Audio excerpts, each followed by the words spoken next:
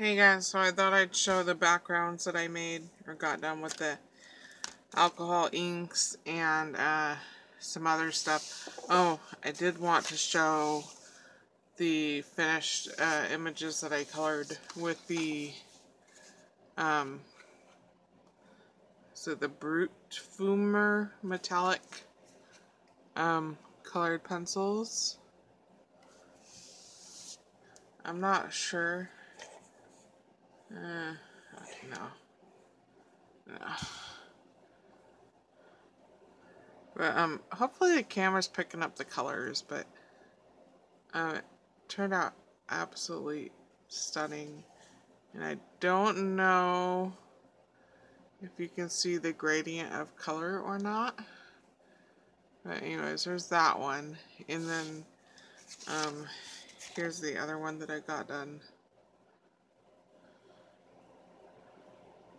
So I'm just so happy. So happy. This one, I don't know.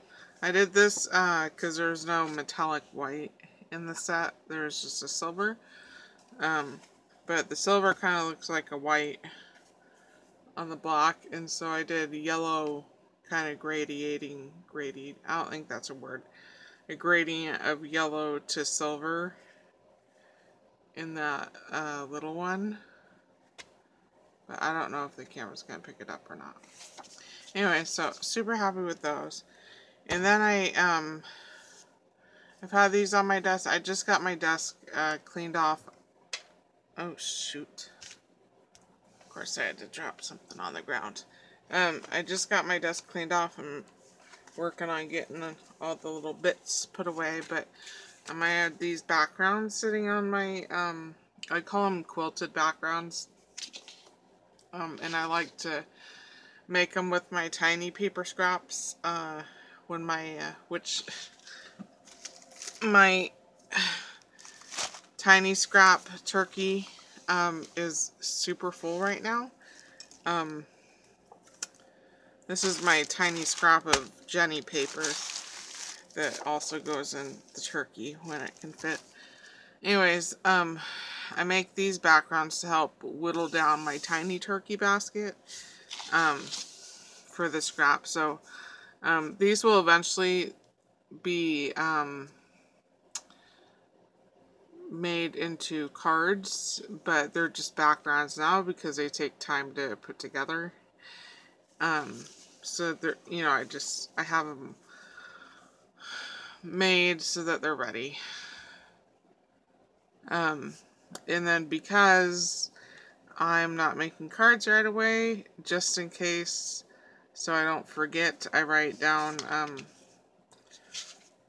who contributed to the background. You know, like there's paper from Jenny, Leela, and Cheryl on this one.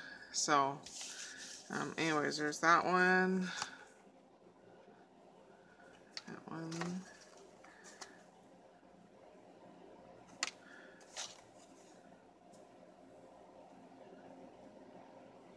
Not all of them I do stitch marks. Like if it's telling me I don't know. This one, it just gave me the impression of like Art Deco. And so I wanted to use this background for a man card, so I didn't put stitch marks. Art Deco doesn't have stitch marks. So that one, I know, it's kind of boring. I'm sorry.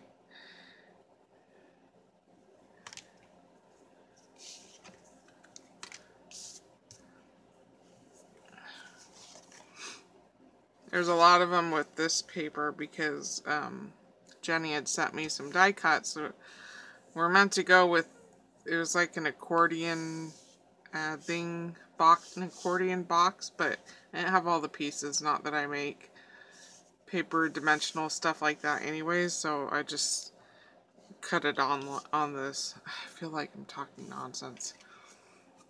It was die cut pieces that I couldn't finish doing the project for, so I cut it up and made the quilted backgrounds. Because there's score marks in it, so I couldn't use it for like a mat itself. That one. And that one. Okay, so the alcohol ink backgrounds that I just showed, or the video should go up before this one. These were the two, I ended up doing a second batch of alcohol ink backgrounds because I was feeling inspired, and it's such a messy project that you want to get a bunch done at one time, you know, so that you're not continually destroying your desk. But anyways, I got two 8.5 by 11 background pieces made up from the drippings from the... I just feel real stupid right now. This was backgrounds made from the drippings from the alcohol ink backgrounds that I was making. So this is the front, but the back looks pretty cool too. I like that it's lighter colors on the back. You know, it's not so muddied. So, I don't know, it'll be cool to die cut jellyfishes. I kind of wish I had a squid die, because I don't know, I just want to cut squid out of this hot pink part. Here's the first one. This one has a lot more ink on it, so it looks a little bit more muddied, but the back of it is pretty cool. So yeah, it'll be good for die cutting. Very excited over all the colors. So here is all of the alcohol ink. Oh no, gosh, camera, I swear. There we go. It was going in the right orientation when I clicked record again. I don't know what happened. So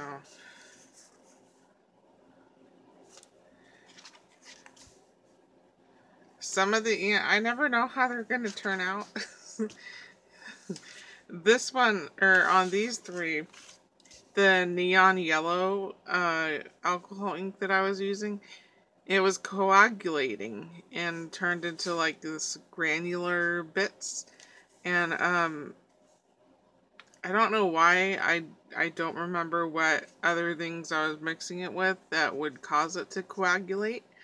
But it was coming off real bad. So I pretty much sprayed all of them with hairspray. I don't know if it's because I did it on photo paper that it wasn't completely absorbing into the paper, but I sprayed them all with hairspray, because especially this yellow that was coagulating on top, it was just coming right off and turning my hands bright yellow.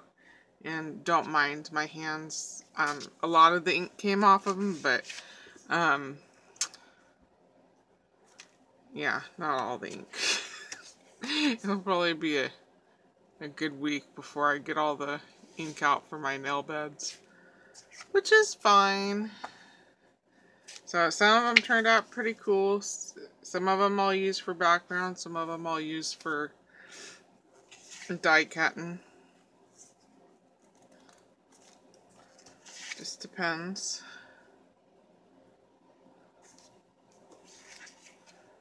I wish I could say I made a dent in my photo paper. I did not.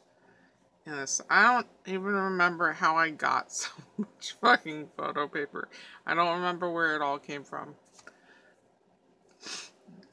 I know I didn't buy it. I did not buy the photo. Maybe I got it from my dad? Who did I get a bunch of file folders from? I don't know. I don't know.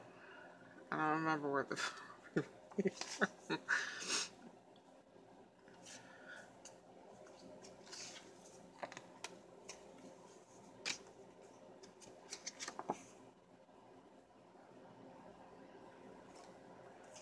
I'm really liking the pink and purple ones. I think those ones turned out really pretty. And I'll probably use most of the pink and purple ones for the Mother's Day cards. Like some of them, I want to use the more pastel-y ones for the Mother's Day cards. And then, you know, the more neon ones, I'll probably use for die. I'm not sure. Maybe birthday cards. Like I like neon colors for birthday cards. I like pink and orange too. That's one of my favorite combos. Pink and orange. See this one, the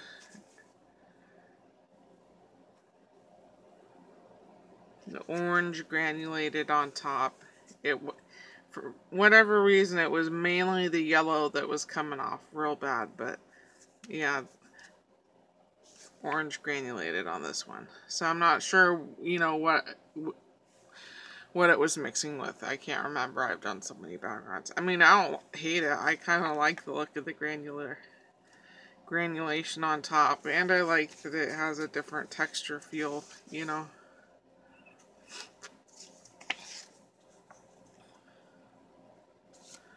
I should be good on backgrounds for a little while.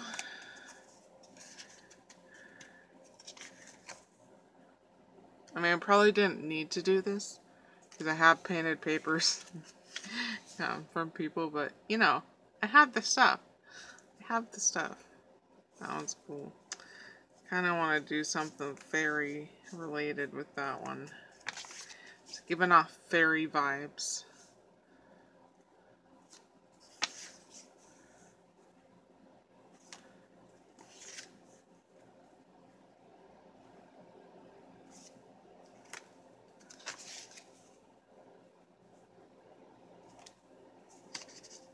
I was going to do a tutorial on the quilted back. I mean, it's not hard. I like doing quilted backgrounds that way because it doesn't require dyes, which create more scraps, you know, more waste. So, this one, a lot of granulation.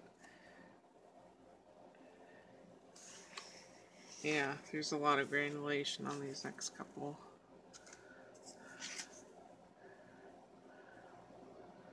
And that, the Prima spray, that metal color one, that one was metallic, plus it kind of had a matte feel to it.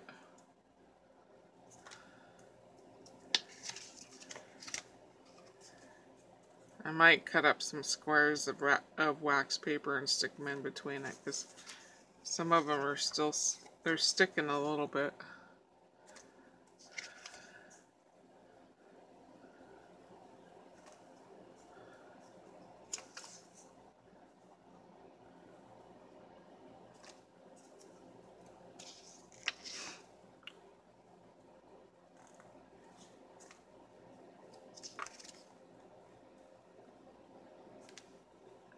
Pretty, pretty, pretty.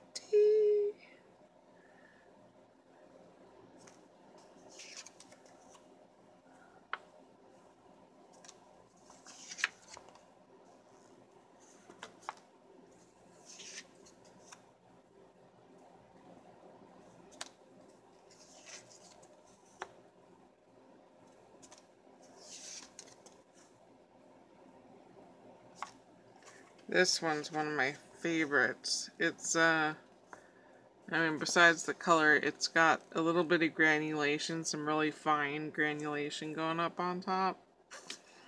So I'm not sure if I'm going to use that for a background or die cut it, but I know I'm going to want to use it for something super cool.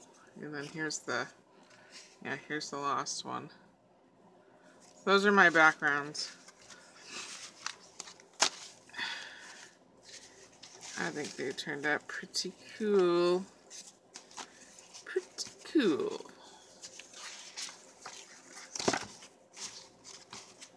I know not everyone likes the shiny. It's not my favorite thing either, but so I honestly don't know or remember where I got all the photo paper. I wish I could remember. I think I had a little bit when I moved from my old house, but I didn't have this much because my dad took the little photograph printer, so I don't know. I got in big trouble when I printed out a picture one time. Oh, okay. thank you so much for watching, and I'll talk to you later. Adios.